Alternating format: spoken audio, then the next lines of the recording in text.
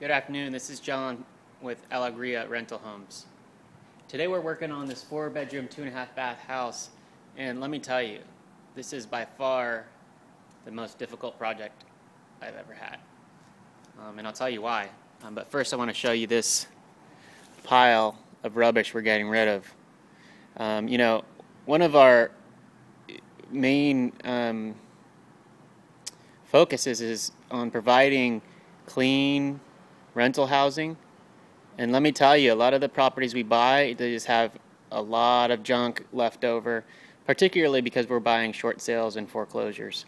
So this particular house was way overgrown. You could see how many dead trees and vines we cut down, but we take our responsibility seriously when we're really focused on providing that clean, safe housing in family-friendly neighborhoods, and I think we did that here today with this investment.